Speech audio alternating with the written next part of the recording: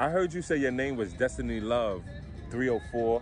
Yes, Destiny Love, the confident hoe, healer on earth. Healer on earth. Yeah. So what made you choose that name?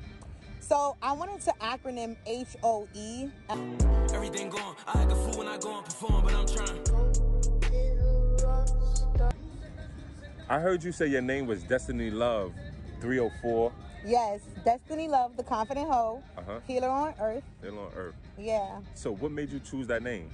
So I wanted to acronym HOE as healers on earth because we literally heal people with our Coochie. sexual powers. Yes. With the coochie. All right. The magical coochie. Yeah. So we're healers ultimately. So what made you get in that field? What made you choose that field? This lifestyle, right? That lifestyle. So people, I usually get asked this question, like, why did I choose this life? And I always say that I did not choose this life chose me. Yo, word, I hear all the picks.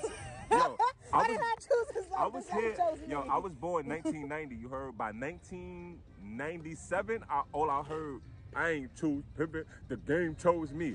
Like, can you explain? And speaking of pimping, I had a daddy.